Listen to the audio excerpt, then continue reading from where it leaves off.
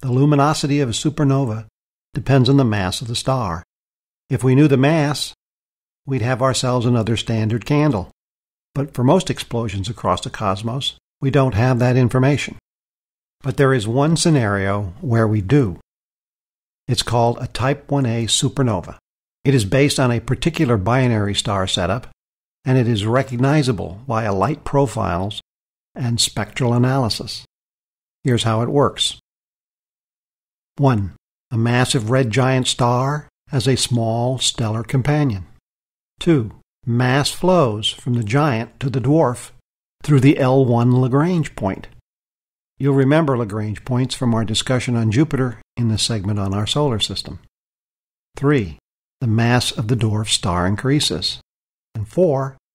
Once the mass of the smaller star reaches a critical level, its ability to hold off collapsing under the force of gravity comes to an end. The result is a total collapse inside a few seconds.